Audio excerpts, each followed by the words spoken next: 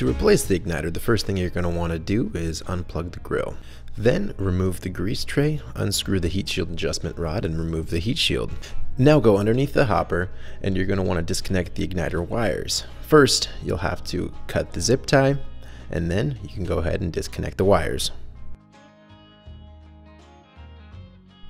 Once disconnected, go ahead and grab the igniter and pull it out through the burn pot. Now take your new igniter and slide it back through the igniter wire tube. The igniter leads will come out the other end of the tube, and you'll be able to see them from underneath the hopper. The igniter wires will come out of the wall directly above where your combustion fan mounts. Go ahead and take those leads, pull them the rest of the way through, and reconnect. Now go ahead and plug your grill back in and fire it up.